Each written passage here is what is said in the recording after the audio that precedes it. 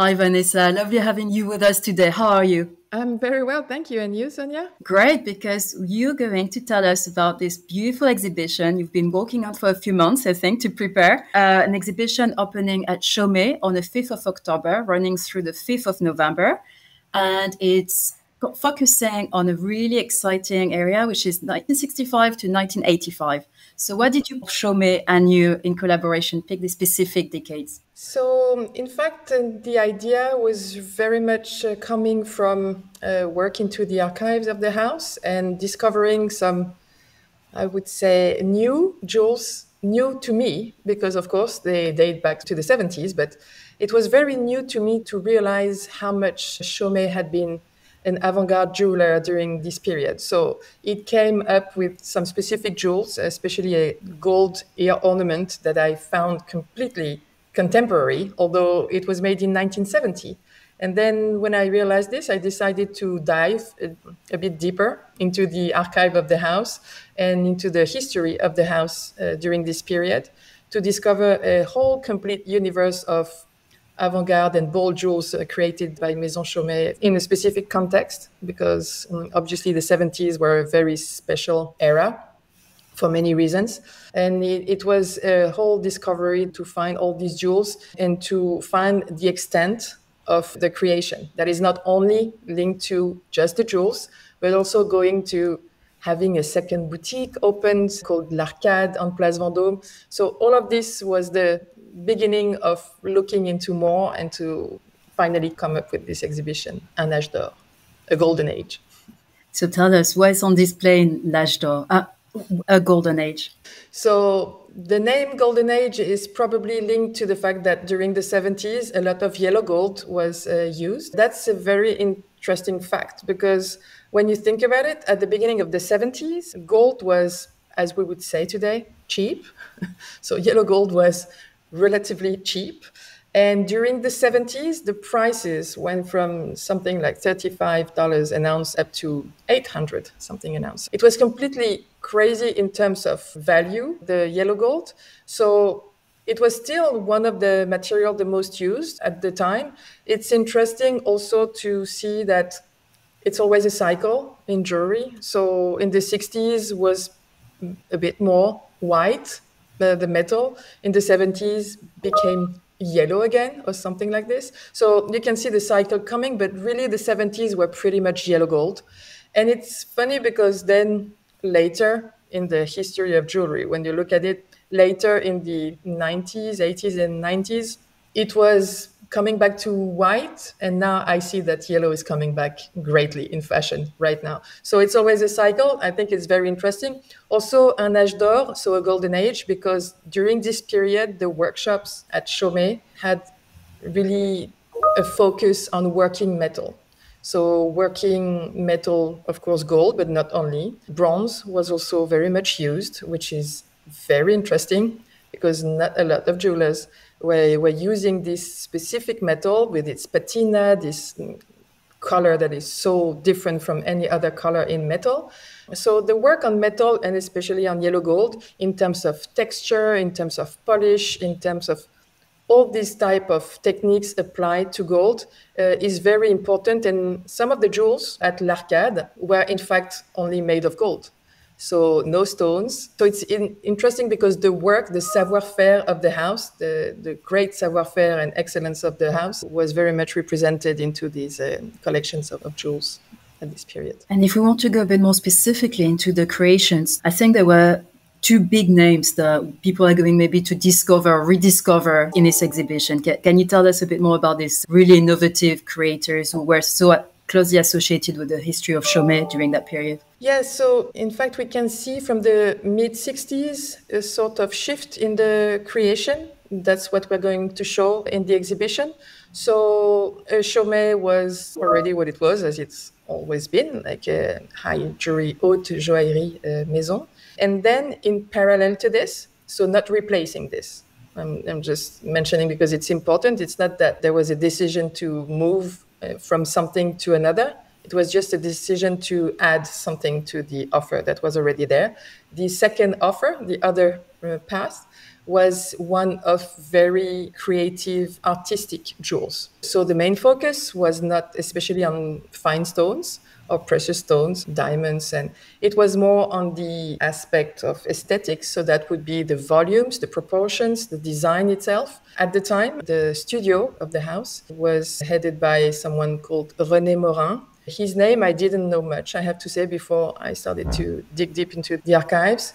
And he, in fact, is probably the hand or the spirit behind a lot of the jewels that we consider as being super innovative and super avant-garde. He was not the only one, but he was the person in-house to really work on this and really decide of the spirit, of course, with the Chaumet brothers who were heading the house. But it was really this collaboration that led to this very bold idea of a collection for l'Arcade. So his name is very important because he's probably the one that had the most influence on the jewels that we will see in the exhibition. Another name that is a bit more well-known would be Pierre Sterlet, that we don't have to introduce normally because on his own, as a jeweler, he was already very famous. He had collaborated with Chaumet from a long time. He started in the 30s, so it's really a very long collaboration. It's just that during the 70s, he went on working exclusively for Chaumet and there developed also some jewels that were also in parallel with the ones of René Morin. Very, again, big volumes, another take and another idea of the theme of nature and flora through his designs that were pretty much to be compared to sculptures more than to jewels. Just so happened that you can wear your sculptures. So that's pretty cool. And you can really recognize, in fact, their two hands in the jewels because they have different views. They have in common something that is really more on the artistic side for the jewelry and based really a focus being put on design.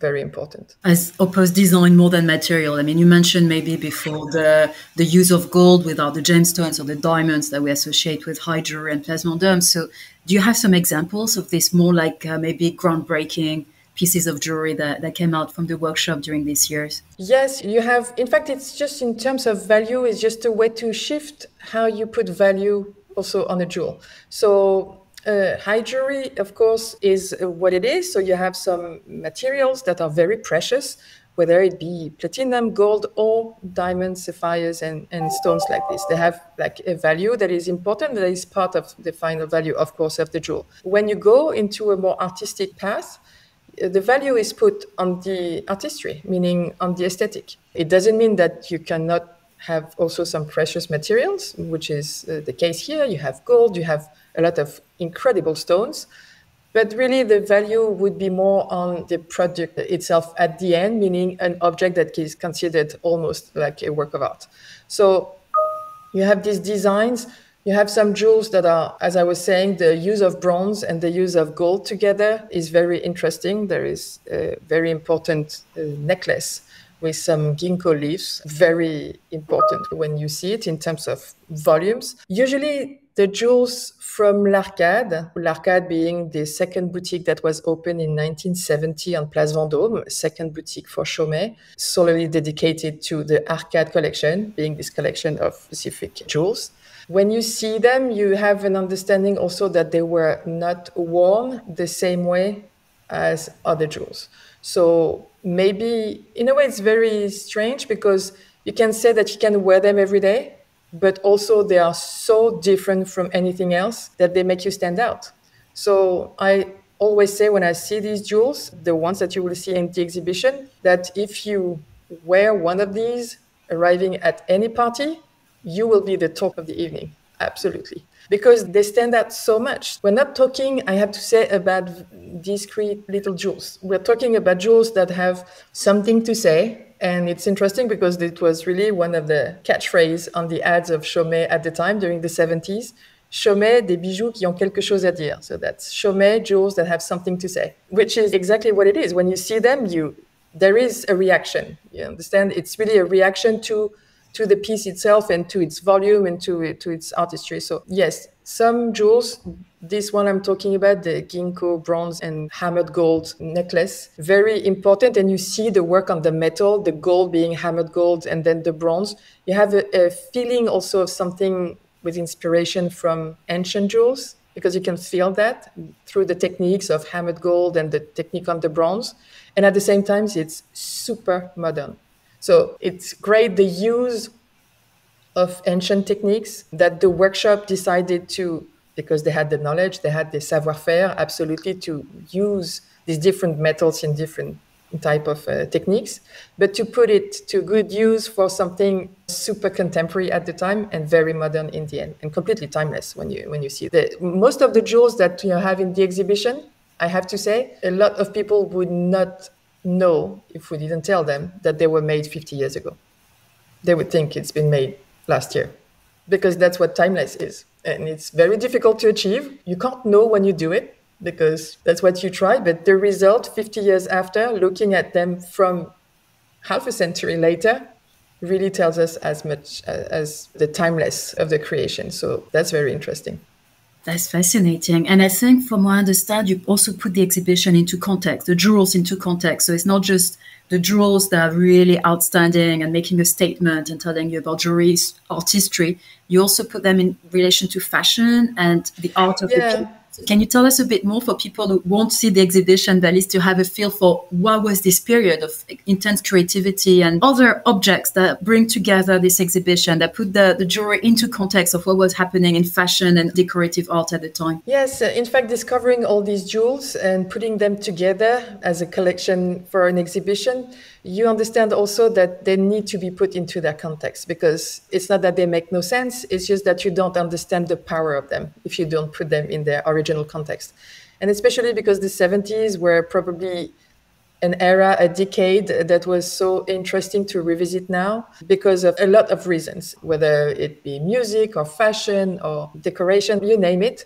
It was very interesting. A lot of people were pushing boundaries to the maximum of what they could, maybe too much sometimes, but that's fine. I always say it's always fine to go even a bit too much, but at least that means you're trying to move forward. It was also a very troubled era for a lot of reasons. Conflict around the world in terms of economy, it was not so easy. You had some very important events that were having people struggling with the economy. But still, there was a sense of freedom. There was a sense of hope that everything will be going in the right direction. So I'm not saying that this happened in the end, but people were very hopeful, I think, during the 70s for their future. And the arts were going all the way, all around, very different from what it was before, because it's also what we see now as being contemporary art, and all of these type of things came from this era. So we thought it would be important also to show in the context of what it was. Also because, as I tell you, the jewels that we see in the exhibition, some of them you would feel are very contemporary because they're timeless, so they look contemporary. I wanted to put them back into their context, because then they get even more avant-garde when you see what was the era. So we thought it would be interesting to have a sort of time capsule for people. So when they enter the exhibition, they will enter not a room of jewels, but a room in the 1970s. So that's what is interesting, I think, in the exhibition also, is to try to put a bit of context around it. So we've been very lucky that we have a bit of fashion also in the exhibition from Paco Rabanne and Dior. So that's also because these two houses during the 70s were very important, and it allows us to display probably what the type of fashion that you would wear wearing these jewels. So that's also interesting. We have some great furniture by Pierre Paulin, who was one of the great designers of the time and worked for the French president at the time for the Palais de l'Élysée to decorate the whole place. So we have different elements of art, of interior design, of fashion. The music that will be also in the exhibition, that will be a music from the 70s. So the idea is a bit to enter into this space. Of course, we can't make it like a complete bubble of the 70s, but it's really a step into this era, because that will put the jewels into their context. And when you see some of these jewels, and you will feel they are so different from what we could imagine, it's great to see them into this context of the 70s to understand even more how avant-garde they were, because it's always easy 50 years after to look at something and say, that's normal now. But yeah, it was not completely normal in the 1970s to have the boutique Chaumet had on Place Vendôme. It's just an example, but in 1970, when they opened the Arcade boutique on Place Vendôme, so the second boutique of Chaumet, the boutique itself was open all the time. There was no door, so you could enter. It was imagined as an art gallery. You could enter the place, just visit like this, and you would have some sound and light inside the place. So you would have different lights of different colors to present you the jewels. You will have music, like the origin of electronic music was already there in 1970. Some of the jewels were worn directly and it would be presented to you as being worn by a woman. You would see exactly how it looked like on someone. It was so different from 50 years ago, how jewels were presented in the boutique, which was very different. But there was suddenly even the way the jewels were presented to the clients was very different. So it was a whole concept. It's not only the jewels. That's what I want to say. It's not only the jewels. It's also creating a boutique around it, creating a way to present them. So that's really going into this specific path to the end of it. It's not just little jewels that you would feel, oh, I have 2 or 3 jewels like this in this type of design. No, it's a whole collection. First collection of L'Arcade was 250 jewels. So it's not like 10 jewels, it's not the capsule, it's a whole collection. So that means the real intention behind this is really going forward with this specific type of jewels. That's a whole concept in parallel to the high jewelry of Chaumet. That's fascinating. And tell me, Vanessa, if people fell in love with this type of jewelry, will they be able to, obviously not buy it from the exhibition, but is it the type of jewelry that comes up at auction? Is it in estate dealers? Do you see it as actually available, or people who are lucky enough to have bought it, have passed it on, and it's kept in private collections? So I think the people who have such jewels are wearing them. I love that. Lucky them. But I have to say that the few that we have seen coming up at auctions, the prices have gone up so much.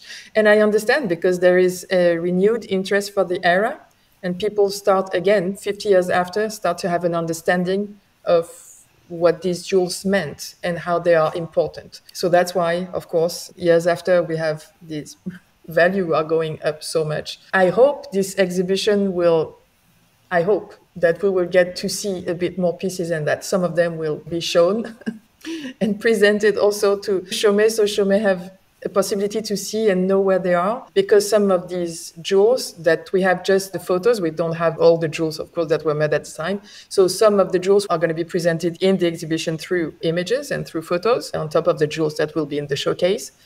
And some of these, especially very big, important necklaces and parures, very sculptural. These ones, I hope they will come out. And I hope someone will come and visit the exhibition wearing them. I would love this. I would love this.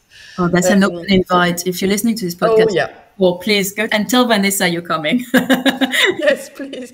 Please tell me, because I would love to see someone wearing them today. And I promise you, if you wear them, everyone is going to know around you. Because it's so interesting. So I imagine it's difficult to find these pieces. As always with period pieces, it's difficult to find pieces and jewels from 50 years ago, which is normal. But you still have some. Sometimes if you can find, you have to look for them. But maybe you're going to be lucky and find some. I'm sure. From what I've seen already, it looks like a beautiful exhibition. But for people who are not going to be able to be in Paris from the 5th of October to the 5th of November, how can they learn a bit more about this specific period of Chaumet's innovation and creativity? Is there anything you'd recommend, Vanessa, for people to delve a bit more into this period? This period is not yet completely covered in terms of history. I think it's really because also we are getting to 50 years after. I'm not saying that no one has looked into it, but I'm saying it's not been covered like Art Deco has been covered. For example, you can find a lot of information about Art Deco period. I'm not talking about a specific jeweler here. I'm talking about in general. So the same with the 70s. It's starting to come in, but It's not yet been covered exactly the same way as other periods. And as for Chaumet, during the exhibition on the website of Chaumet, there will be some articles commenting this exhibition. In case you can't come and see it, you will have already some information and jewels that you will be able to see on the website. And then we're hoping to get more.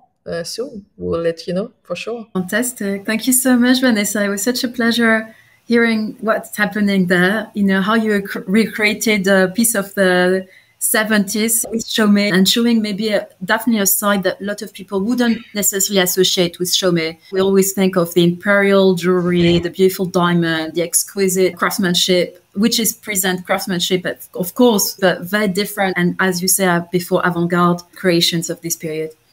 Yeah, and also it's a very fun period. So I hope people will like this also, that it's a really fun period that people are happy to revisit, because usually when you have images of the 70s in your head, you're going to imagine someone laughing, someone dancing, someone having fun. And that's exactly what it is. I think also these jewels, and I'm not comparing to anything else. I'm just saying it's also nice to have some jewels that are linked to a joyous era of seeing something that you want to wear because they bring joy to people. So there is something about this, I think, in this exhibition, in a golden age, there is something about joy, which I think is very important to link to jewelry also, because it should bring joy. And it's exactly what it is with this exhibition, which is very interesting. And you're right, I'm sure people will be surprised by what they're going to see, that they maybe would not have imagined from Chaumet. And it's another side of the house that will be discovered for many people. And I think it's always interesting when you get to do this. Fantastic. Thank you so much, Vanessa, for your time. The exhibition is at Chaumet in Paris from the 5th of October, 5th of November. We invite everyone who is able to see it, obviously, to go and explore this fascinating period. Thanks, Vanessa. Thank you.